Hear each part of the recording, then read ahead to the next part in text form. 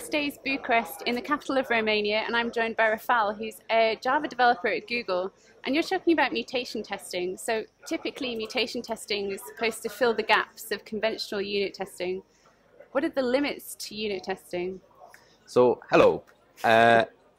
Mutation testing is basically to test your tests. So it's not exactly to fill the gap between the unit test and no test. It's more to fill the gap between like code coverage, checking if your tests are fine with the code coverage, and making something better. And this better is mutation testing.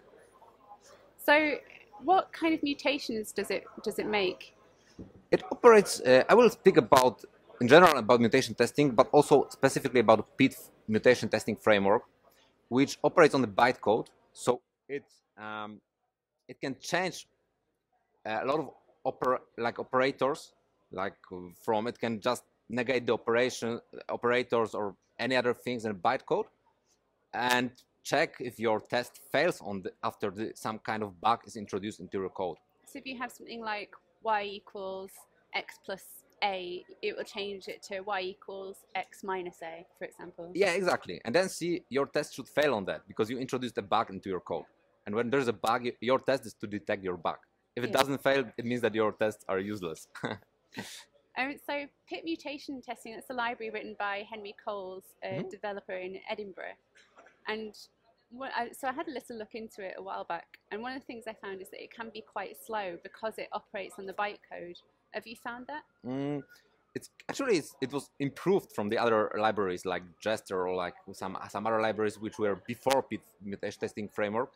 And one of the improvements is that it operates on bytecode. That's why it's faster, because it doesn't need the compilation again.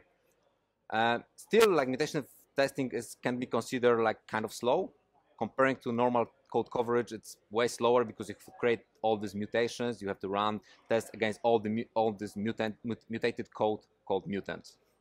So compared to other libraries, then do they do a second compilation, whereas this just goes straight to the bytecode? I'm not sure about now. Like the mainstream for Java is PIT. I'm not sure about what was Jester. Obviously it depends on the language. For Python, you don't have compilation, so it just operates on the code. For Java, it seems reasonable to operate on bytecode. Do you find that it covers most of your unit test mistakes?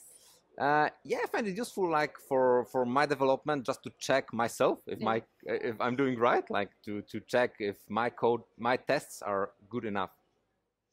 Is there anything that you think mutation testing isn't doing at the moment that it could do?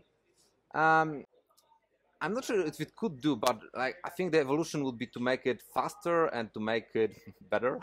but it's still a little bit slow. So if you would like to run it on your whole code base, then it may be slow.